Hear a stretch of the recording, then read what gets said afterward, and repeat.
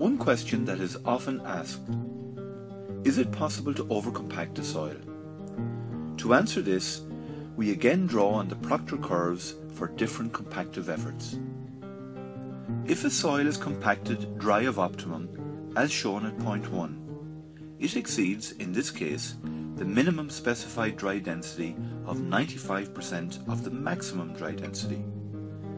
If, however, the contractor continues to compact, the soil's dry density increases while the moisture content remains the same, as shown at point 2. The soil is now on the wet side of optimum on the higher compactive energy curve.